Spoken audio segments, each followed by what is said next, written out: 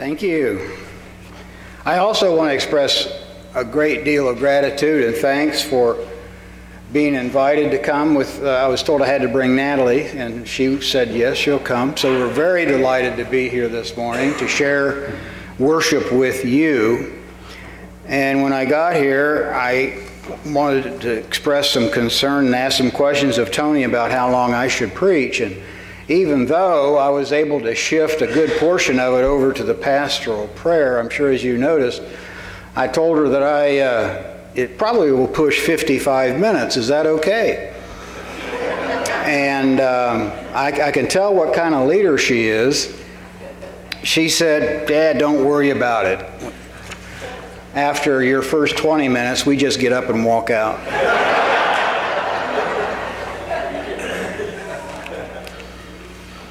Well, in days like ours, it just seems that we cry and cry.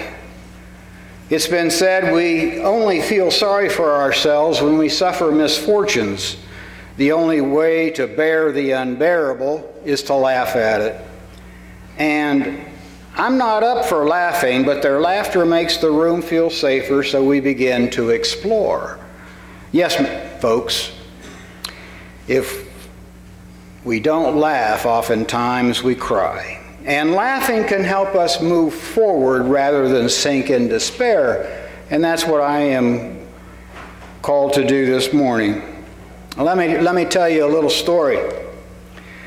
There was this guy sitting at a bar, and since this is a church, a bar is a place where you can go. There's a note of familiarity out there. And this guy was sitting at the bar just staring at his drink for a half an hour when this big troublemaker steps next to him, grabs his drink and gulps it down in one swig and turns to the little guy with a treacherous stare and says, "What you gonna do about it?" And the poor guy starts crying. The biker says, or the treacherous guy, in another place I said biker because I don't know how many bikers are in here. But the mean guy says, "Come on, man, I was just giving you a hard time. I didn't think you'd cry. I can't stand to see a man crying." And then the little guy says between sobs, "This is the worst day of my life. I can't do anything right. I overslept and was late to an important meeting, so my boss fired me. When I went to the parking lot, I found my car was stolen, and I don't have any insurance. And I left my wallet in the cab I took home. And at home, I found my wife in bed with the gardener. And then the dog bit me. So I came to this bar trying to work up the courage to put an end to my life, and then you show up and drink my lethal poison."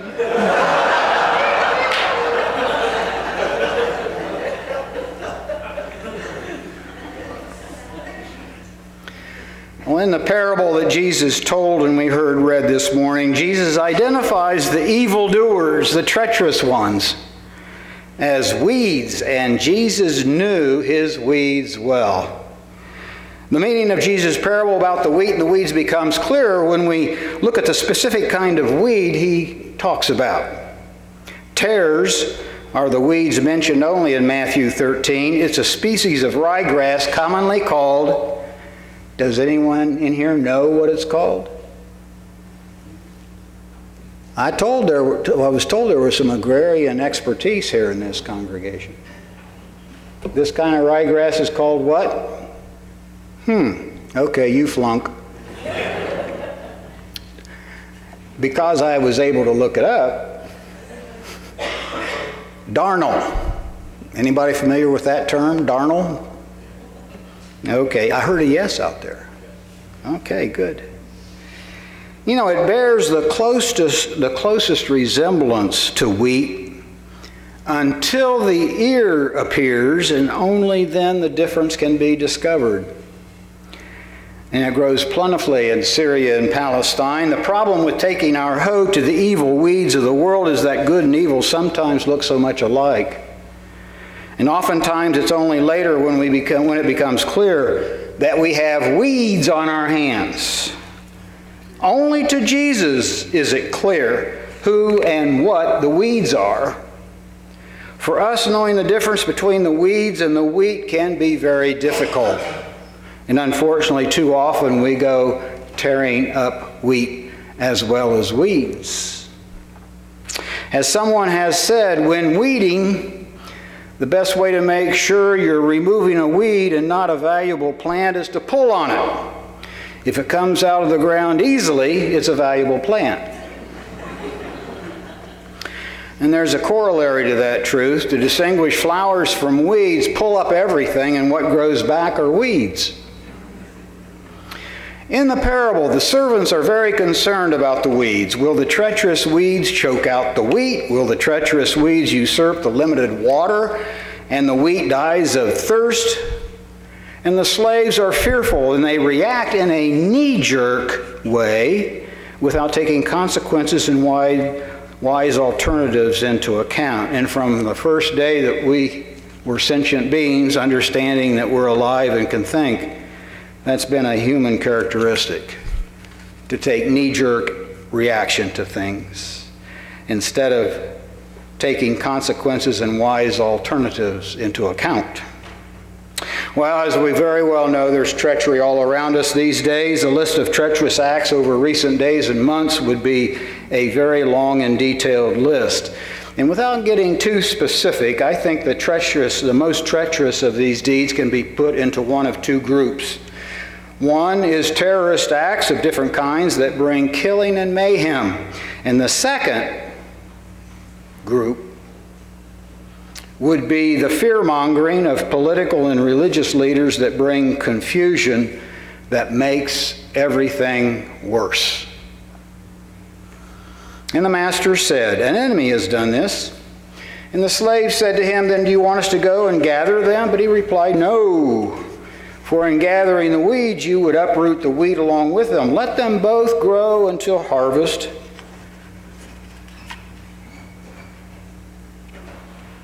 Let them grow until the harvest. Why are violent and treacherous people, even among us, making the world so dangerous to life and limb? Why are other treacherous people creating such fear and uncertainty by suggesting knee-jerk, barbaric solutions? Why are treacherous people preaching fear and hate for purposes of political and financial gain? Where is all this treachery leading? How are Christians to respond to all this treachery? Be suspicious of those who are different? Live in fear and foolishly respond in fear?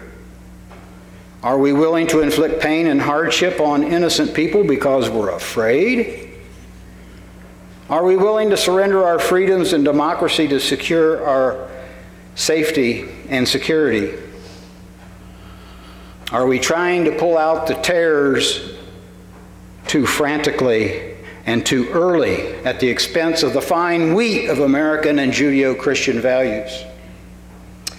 How can we face such treachery and still be content within the love and grace of God?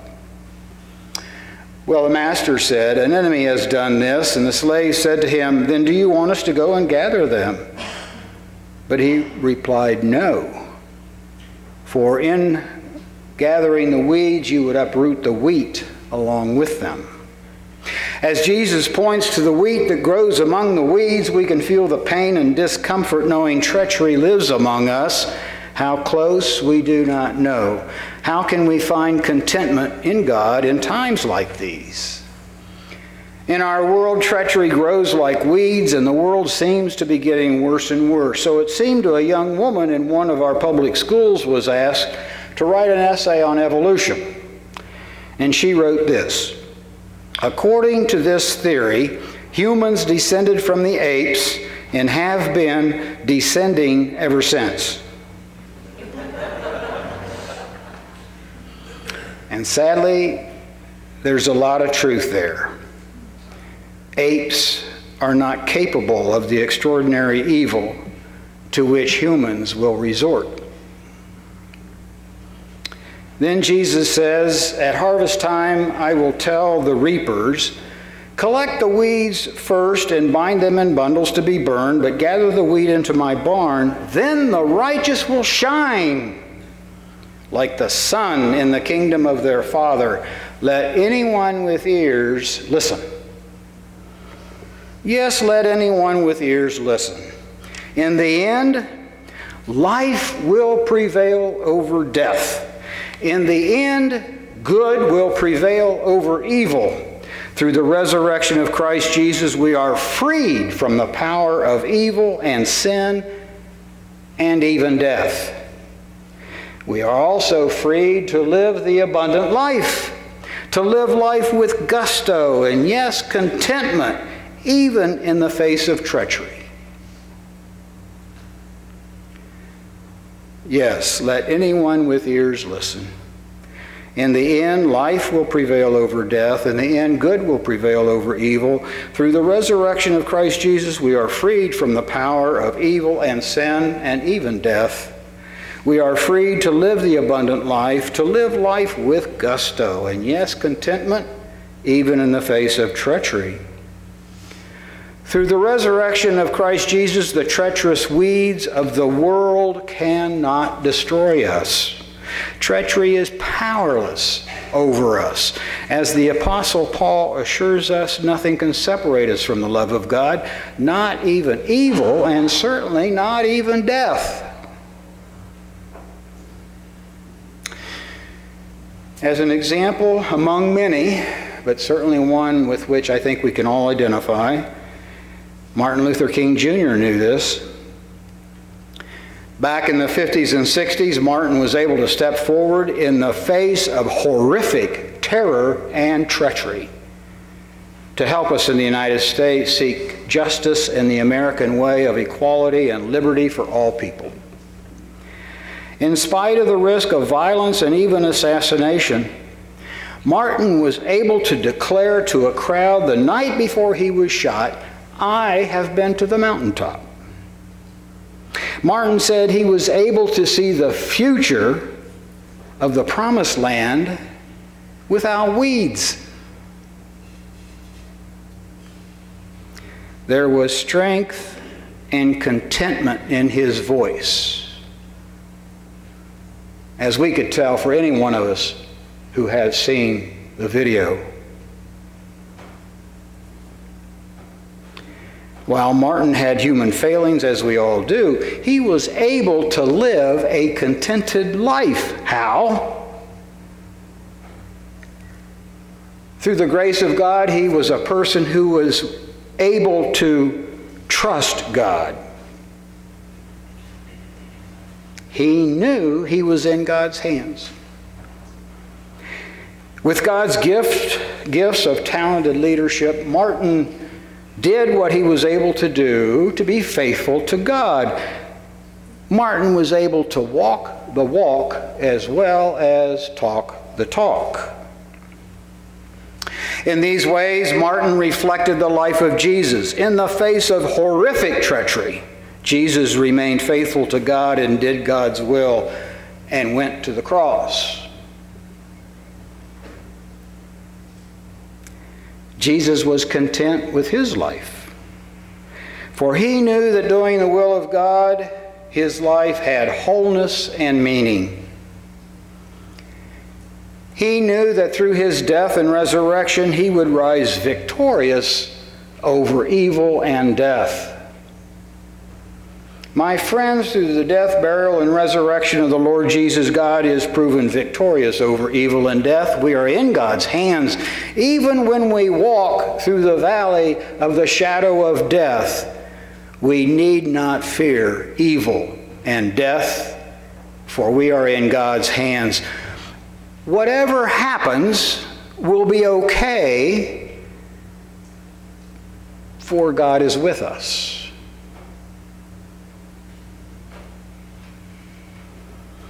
Last year, Christians in Charleston were in a Bible study when a weed amongst them rose up and shot the pastor and several other members. They rose up from their grief, forgave the murderer, and showed the world how they were in God's hands.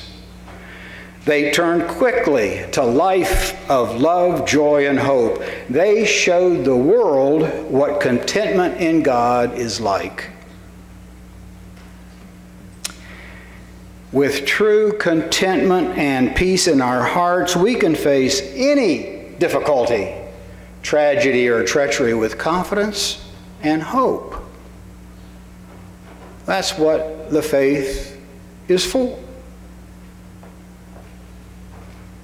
There may be tensions and pressures, tragedies and turmoil in our lives, and I know we all experience it in one way or another, sometime or other, and there are tensions, pressures, and turmoils in our lives, but we can rise above them and make good come from bad. My friends, when you get to your wit's end, you will find that God lives there. With the power of God within us, we can face and contend with treachery. We can wage peace and with justice for all. And because of our faithful action, find that sense of contentment that passes all understanding.